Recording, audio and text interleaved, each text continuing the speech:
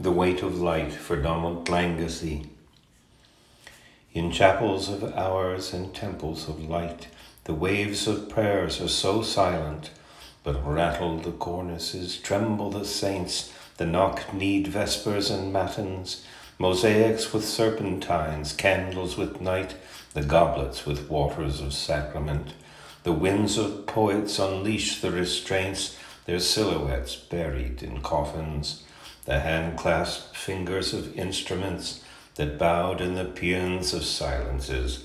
The winds of the wind-swept graces hover within the sound that light makes, floating in sea bells cast to the currents that glides on the pale skeins of vision, into the clamor that calls to the quiet spaces where elements tremble and shake, as blue moons measure, lift the ascent into the wilding of time, into sensation, into an otherness, breath of a riot that hears what it sees, a textural instant, the layers of matter that speak of a void that once became silent, then was destroyed.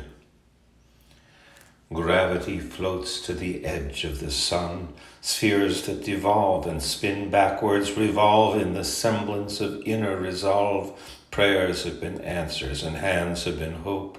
Love is nothing but one. Strangers congeal like letters in words. As sound waves subliminate, music evolves into the seas of the winds and the sands, measures where sunlight rained and poured, as time was lost to the time that it wasn't, and silver fish walk where water is not. Sing for them then who hear what they see. That siren is energy, flashing effuses. Risen waves mount to the crest of the heart that breaks till light stitches shadows together, and darkness is settled to roil on the sea. A bottled up message, a fabricant's missive, an epigram epic that lightens the art.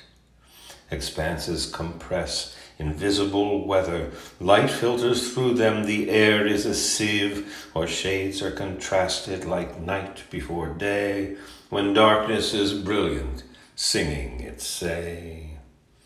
The curtains of sunlight, latticed in streaks, strike my bare knees, stripe down my calves, stream here to peer through these half-drawn blinds.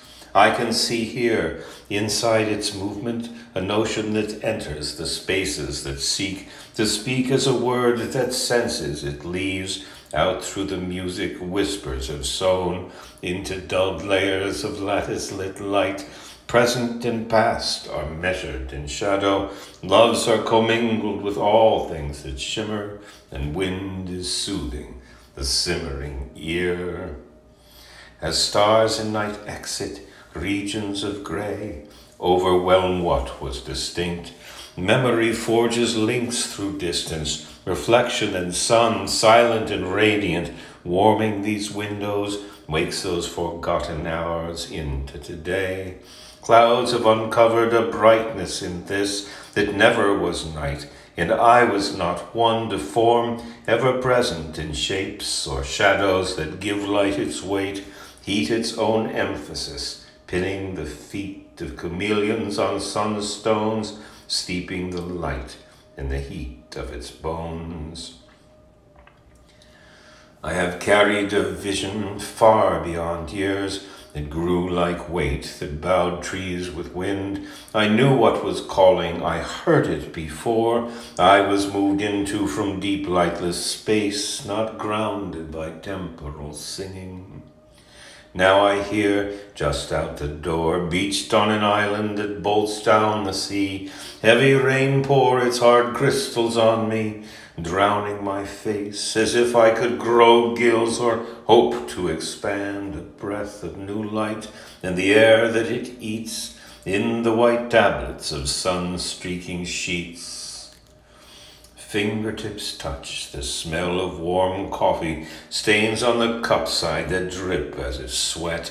Yesterday's water, still tall in the glass I haven't drunk yet, though I tasted it then. An urgency rocks me, moves like the AC that battles the sun to chill this intemperate moment that dies like the minutes that pass. Even if self-made, it still is the wind that moves as a breeze I haven't felt yet. But I listen, touch, then see what I hear as minutes of moments appear, disappear.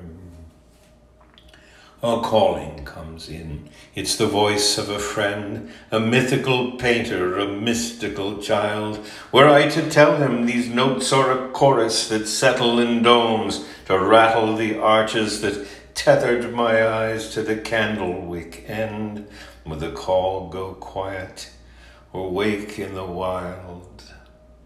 I bear the light down to collapse the colossus. Yes, even the sunlight can rain as it passes, and love leave its tears on the pain it reviled.